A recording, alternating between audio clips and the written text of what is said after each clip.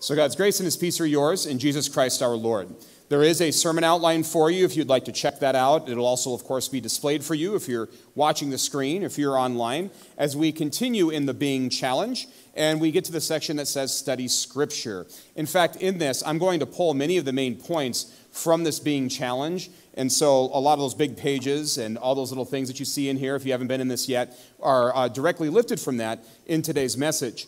And so I want to emphasize a couple of things for you, and that's just thinking about the noise we are hearing right now, whether it's in the media or in books or in movies or in music and in places like that. And I want to ask if you have heard these phrases before. It's kind of rhetorical. I'm sure all of you have had. But let's just see how we do. How many of you heard the phrase fake news? The laughter says everything. Disinformation or misinformation. It's another one we're hearing right now. Fact-checking. Half-truth. Alternative facts. Propaganda. Sound familiar to anybody? What I tell my students sometimes, especially when they get into upper levels, especially in classes like government, is that it's not so much what you're hearing, but what you're not hearing is often the issue. So it's not a direct lie. It's a lie of omission rather than a lie of commission. So you're told some of the truth, just not all of the truth. And so it's pretty hard to know what is true. You have to read broadly and check sources from all different parts of the political spectrum. It's work. And so often it's easy to just give up and say, oh, I really can't know anything. It's just a mess. And I've been there, and I teach this stuff. I'm like, this is, I'm getting tired of this. I'm reading this source and this source and this source, and I see these, 5 talking heads. I still don't know what truth and error actually is. We need a starting point, a better starting point, a source that never fails, and a source that can be our glasses by which we view the world correctly and determine right from wrong, truth from error. And which takes me to my first point here, which is that the Bible is truth. And I really like that analogy, that a biblical worldview is like that set of glasses that you put on. And Christ says this. He says that truth is defined by God's word. And Christ himself says, I am the way and the truth and the life. That's in John 14:6. It's a great memory verse. I know my kids have memorized that verse. And so when you put on a pair of glasses and you have bad eyes, I'm nearsighted and really, really badly nearsighted. I play music and I read a lot, so anything beyond where Pastor Dinger's sitting starts to get fuzzy. So I wear really, really thick contacts. And so when I put those contacts in or I put my glasses on, I can see the world for what it really is. I can get to 20/20, and with my glasses, it's 20/15. They've almost overcorrected me, okay? I can see the world really, really clearly. I can see it as it is. Now, if I get bad glasses or the wrong prescription or colored glasses, the world doesn't look correct. I can get red-colored glasses, and it looks red. I can get a bad prescription, everything looks fuzzy or blurry.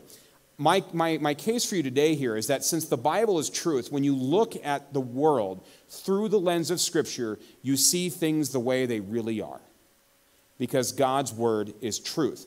I also find it interesting that Jesus says this phrase here in John 17, that we would be sanctified, made holy, set apart for a purpose, consecrated, made clean by him and through his word. It's through God's word this happens. Notice also that it's God that's doing the work. Jesus is praying to the Father and he says, thy word is truth, sanctify them by your truth. God's doing the sanctifying. We're not sanctifying ourselves in this case. By encountering the truth of God's word, when the Holy Spirit creates faith in us and sustains us, the word of God calls us to a new purpose. It works on us because it's true. And this is not a conditional truth. So in other words, it doesn't matter where you're born or what your socioeconomic background is, or if you're a man or a woman, or if you're old or young, or what state your body is in. It's true for everybody, everywhere. And we teach this as the word of God because it reflects God's character. And what do we know about God, right? God is perfect. He is all-knowing. He is all-powerful. He is love. He is justice. He is all those things in his person. He doesn't change. He can't deny himself. So wouldn't it make sense if his word reflected some of those properties? And the fancy word we've come up with on this is that God's word is infallible, which is a way of saying that it's incapable of being wrong, which means when God's word talks about something, it's true. When it touches a subject like history, it's true. Think about how much of a blessing this is, especially if you're in a circumstance like our brothers and sisters in Ukraine right now. When your whole world has come apart, when you have something that will never fall apart. the promises that you hear in the Word, the promises of Christ, no invasion can take away their baptisms. No world event can put Jesus back in the grave. Those things are always true. So imagine how blessed those promises are, those truths in God's Word for the people in Ukraine right now, and also even in Russia also. How much of a blessing is the eternal Word of God when your world comes apart? How precious are the true promises when you have no idea of what tomorrow brings or whether or not there will even be a tomorrow? Since God's Word is truth, when everything else seems to be passing away, God's Word never passes away. And of course, we cannot forget that God's Word always points us to our Savior, who is the summit and meaning behind all of Scripture and its ultimate fulfillment. As we go to this next point here, and this is related to this, because the Bible is true, because God's Word is true in everything that it touches, it should be reliable in all areas. And I want to give you a couple of areas that might surprise you from history that show you the reliability of God's Word. We could talk about how accurately it's been preserved and transmitted. We could, of course, and Pastor Zender in the Red Letter Challenge has a thing called Not a Blind Faith. It's a little unit that's coming up. I think it's on Wednesday. It's Not a Blind Faith. And he points to the resurrection, and that's awesome. That is the summit of our faith. That is foundational, the resurrection of Jesus. But here's a couple of things you might not know. So every year, the U.S. Census Bureau releases data on names. What are the most popular baby names? Right? And so, a few years ago, I know for girls, it was Olivia, for example, was a very popular girl's name. I know boy names that sound like city names, like Jackson, are really popular. Or anything with S-O-N, right? S-O-N, Jackson and Tayson and those sort of names. Very popular the last 10 years or so in America. And the reason we know, and that's how you can tell when somebody's born often, is the generation of names. In my generation, my wife's generation, the name Jennifer is really popular. There are a lot of Jennifers over the age of 30. How many Jennifers do you know that are teenagers? Very few, right? Very few. The names have changed. And so you can tell when that happens. Also, think back in the 1920s, names like Pearl or Francis or Opal or Ruby, names that we don't use very much anymore. And so the same was true in the ancient Near East and in the ancient world. The names change. So one of the ways to see if something is accurate historically is to see if those names by percentage are roughly close to what was going on in the culture at that time.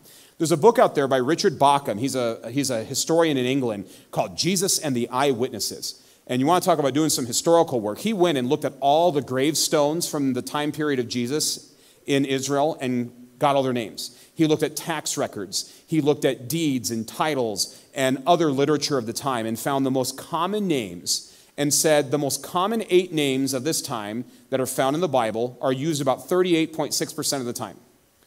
So he looked at Scripture and said, let's see how close this is. And it's within a percentage point. That would only work if you were an eyewitness. They didn't have access to census data. They didn't have access to the top 10 baby names of 4 BC. They didn't have that. And yet here we look at the New Testament and the names, the percentage of names being used exactly correlate in history to the names that would be used. You'd almost think they were eyewitness testimony or something. And that's why I put this passage up here for you in 2 Peter. Look what it says. We did not follow cleverly devised myths when we made known to you the power and coming of our Lord Jesus Christ, but were what? We were eyewitnesses to his majesty. You do not have a blind faith. It is a faith, but it isn't based on something that you wish to be true or you hope is true. It's based in real history. Another example that I have for this, again, these are just examples that are not often used, but they just confirm the Scripture's account. What if I asked you, 80 years ago, what was the exchange rate between the U.S. dollar and the Mexican peso? And you don't have the internet, you don't have the library, you don't have all these, U.S. tax records, you have nothing like that, okay?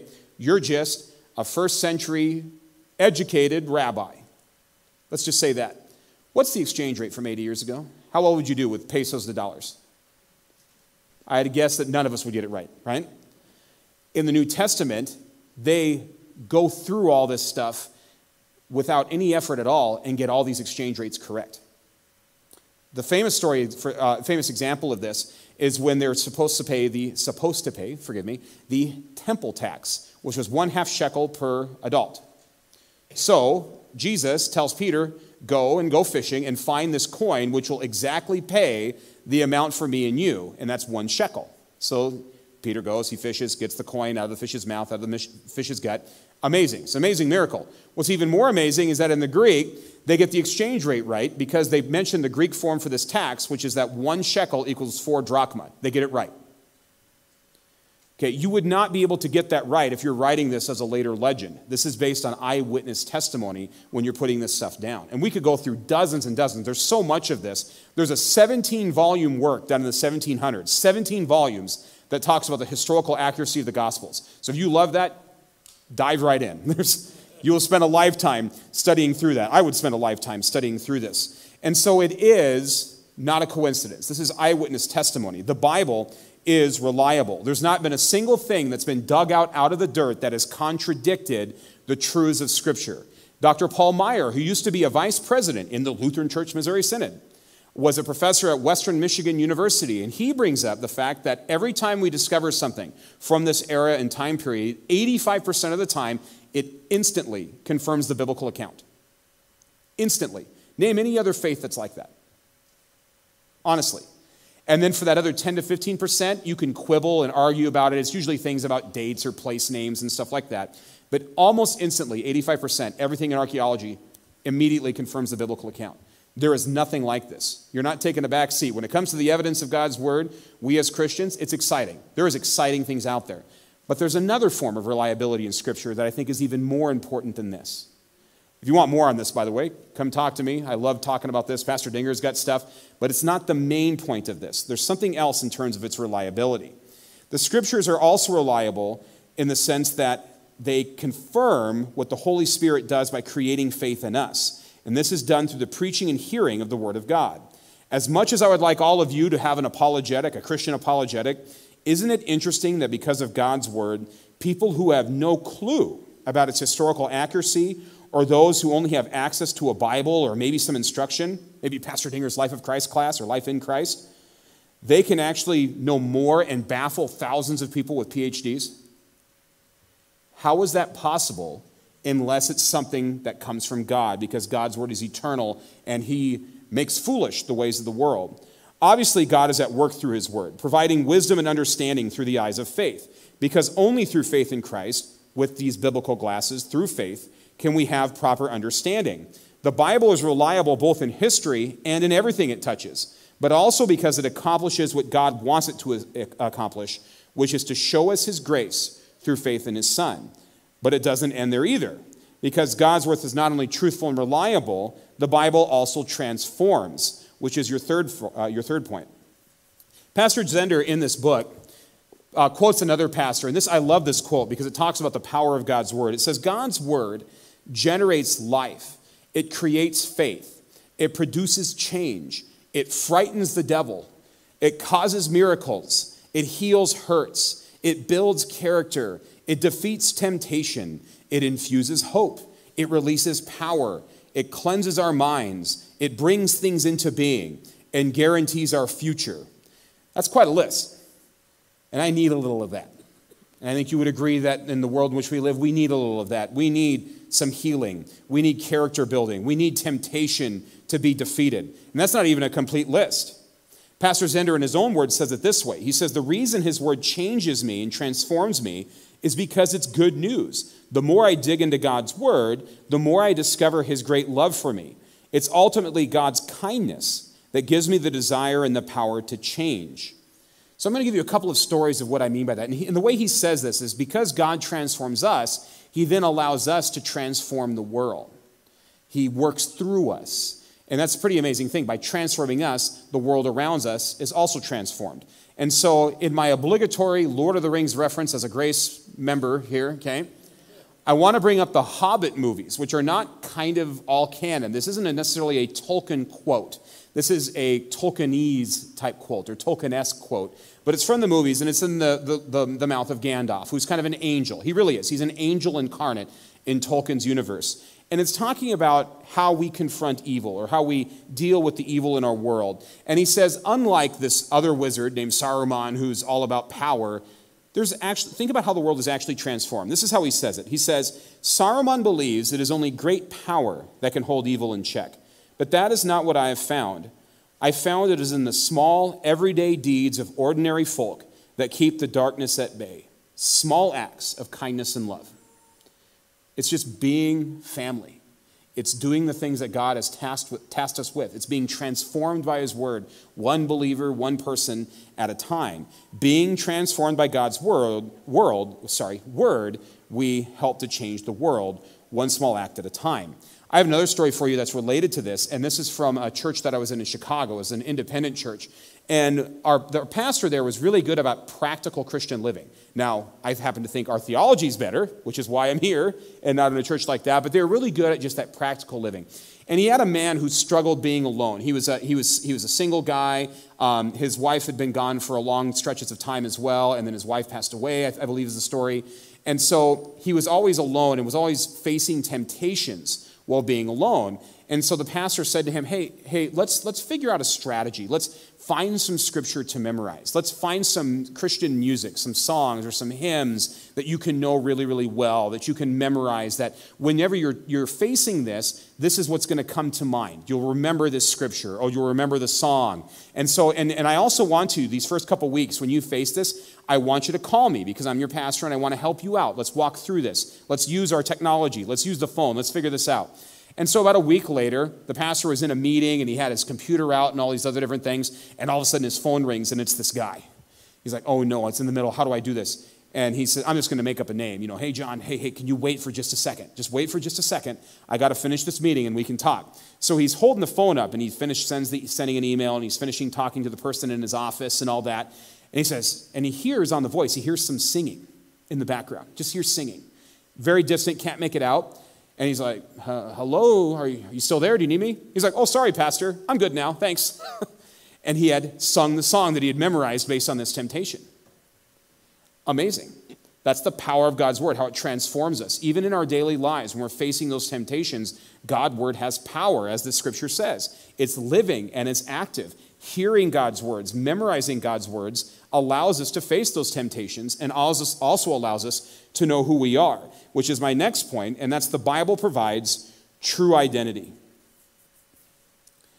It's often been said that the farmer at his plow in 1800 had more in common with somebody 1,000 years before him than 100 years after him. This is 1800. And in the last 60 years, I think you'd agree with me that the change has increased even more rapidly in our information age. It seems like every generation has a new toy or a new rapid increase in technology. And so the human psyche, I don't think fully has comprehended, and our society has not comprehended all the stuff that has happened even in just the last generation or two. In the high Middle Ages, it was a lot easier to know who you were. If you were a 10-year-old in the Middle Ages, you knew what your job was going to be. You probably had already met your wife by the age of 10. You probably didn't know it. Or your husband if you're a girl. You would have known. You would have known what your job was going to be. You knew what your church was. You probably knew the place that you were going to live, the place that you were going to die. You knew who the king was. Your identity was given to you all from the outside. Now, you have to decide that for yourself in 2022. That's pretty hard. And when you add the pandemic that we've been dealing with and isolation from this, when you add wars on top of this, many people, not just young people, but many people struggle with knowing who we are and what our purpose is. Harvard University in 2021, at the very end of last year, did a study of young people, ages 18 to 29. This is going to back up some of the stuff Pastor Dinger talked about last week in terms of the need that's out there. It's one of the reasons that we cooperated and built our counseling center here at Grace, because the need is so great in our community, and we're trying to meet that need, which it's been full. It's been full. They've been busy because the need is here. It's not just out there. It's here in our own community. So 18 to 29 years old, listen to this. How many people in the last 2 weeks have multiple times experienced the following symptoms? Not just once, not just twice, but multiple times in the last 2 weeks experienced these symptoms. Here we go. 51% have experienced feeling down, depressed, or hopeless. Over half of young people, 51%. With young women, it's even higher at 61%. 35% of young people believe there's going to be a second civil war. Imagine living with that constant anxiety. 52%, so over half again, believe that the country is in trouble or failing. Why do I bring this data up? And the reason is because as human beings, we long for a sense of belonging, of purpose, and of value. We want stability, something solid, something that gives us place and purpose in the universe. When we don't have this, we see the anxieties and fear that the other poles report. So what do we do about this? Since we need this, what do we do about the state of affairs? In the scriptures, we hear our true identity. We find out who we really are. In this John 17 passage, he says, all of mine are yours, and yours are mine, and I am glorified in them. We belong to God. We start here. Our identification is with our Lord and King. And I love the image of baptism here, because it's when Christ says yes to us. God says yes to us. We are now identified with him. When we make the sign of the cross every morning, as Lutherans have been trained to do, and I'm not saying you're a better Lutheran if you do or if you don't, but it's a great practice. Why? Because it reminds us who we are. When I wake up in the morning and I do this, I am now recognizing I am marked by Christ, the one who has died for me. I am his and he is mine. That's how we start. We don't start with our nationality. We don't start with race, or we don't start with gender or any of those things. We start by being in Christ. It's powerful. That moment of baptism, when you've seen baptisms here at Grace, when you hear those words, receive the sign of the Holy Cross upon your head and upon your heart to mark you as redeemed by Christ the crucified. Isn't that awesome? You are now having an identity. You don't have to question what your identity is. You are a child of God. I love that in the blessings too. When you come forward and kids are blessed, you'll often hear this, words like, in your baptism, you are a child of God. How awesome is that to hear that as a kid? In the world where they're told all these different competing things, no, you're God's child, because in your baptism, Christ has already said yes to you. And now we say yes to God. It is awesome. It is powerful. This is who we really are. And the more, and this is to go to Zender, the more we study Scripture, and the metaphor he uses, and you saw it in Psalm 119 also, the more we eat Scripture. Isn't that a weird analogy? You know, people are eating scrolls in the Old and New Testaments, and it's kind of an odd analogy, but it means it's becoming a part of us, because we are what we eat. The old phrase, when I was a little kid, really little, we heard the phrase, garbage in, garbage out. And it had to do with media and those sort of things, but it also has to do with food. You put junk food in your body's probably not going to perform very well. I once heard one of the pastors in town's wives, I was teaching piano, and we were in the high school, and we have a vending machine. Now, it's all 0 calorie, but it's still Coke, right? Walking by, oh, Mom, I really want a Coke. And she's like, your body's not a trash can. And I was like, wow, I won't be buying that anytime soon. You know, it's like, it made me feel bad. But that was her point, and she's in the medical field, and that was her point, is that what you put in matters, right? What you eat matters.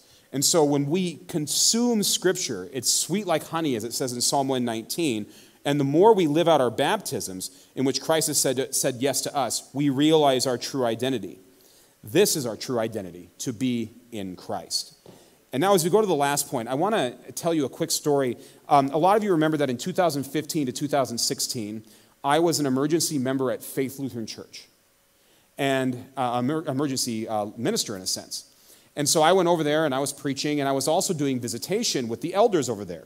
And there was an elderly woman who was in her 90s, and she was barely functional as far as I could tell. She was mostly blind. She could only hear out of one ear. She often didn't interact with you, but we would still bring her communion. She was a lifelong member of the church, and I had not ever done this before. This was my way. I mean, it was kind of baptism by fire, so to speak. Just do it. So I went and did it with the elders, and we went through the service. So we had a reading from the Scriptures, and we did the Creed and the Lord's Prayer. And this woman in her 90s, who hadn't even responded to us being in the room, all of a sudden started speaking the Lord's Prayer.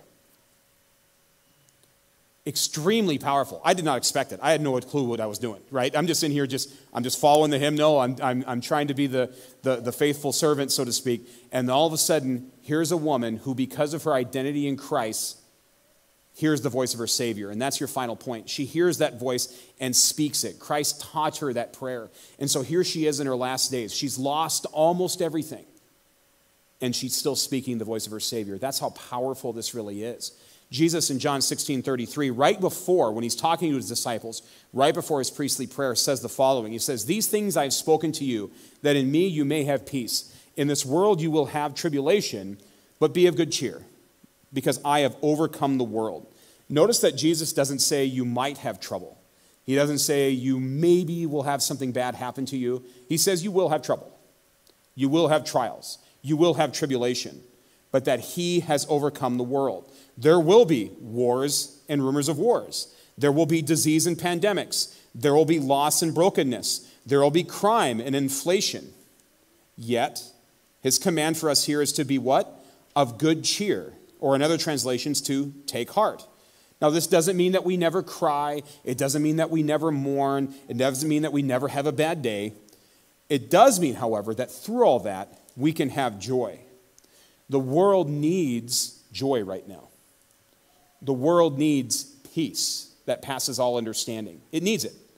And God has, for whatever in his mysterious counsel, chosen his people, who are also broken, to be his ambassadors, giving and showing that joy and peace. Imagine what our community would look like if we had the reputation of being, those people up at Grace Lutheran, look how joyful they are. Look how peaceful they are. Look how they just love being in community together. How infectious and how attracted do you think that would be right now in our current environment? And it's kind of a law point, but it's more of a gospel point because God has done that for us already. Think about the joy we have knowing who we really are. Think of how liberating and how relieving that would be for our neighbors in this community to know who they really are, who are people that are dearly loved by Christ and redeemed and loved by him. Think how awesome that really is and how that would transform the world around us if we as Christians would be, to use the word in Zach Zender's book here, be in Christ. When we are in the scriptures, when we feed on them, when we memorize them, when we contemplate them, when we pray over them, when we speak them, when we sing them, we can experience that steady joy and peace that passes all understanding. So when we hear the voice of our King, we know that sin, death, and the devil has been defeated. When we hear the voice of the Lamb of God, we know that we have been forgiven. When we hear the voice of the Creator of the universe, we know that we are more than conquerors and will eternally be reigning with him. So let's study Scripture as a community. Let's eat Scripture so that we can be in him. To God alone the glory. Amen.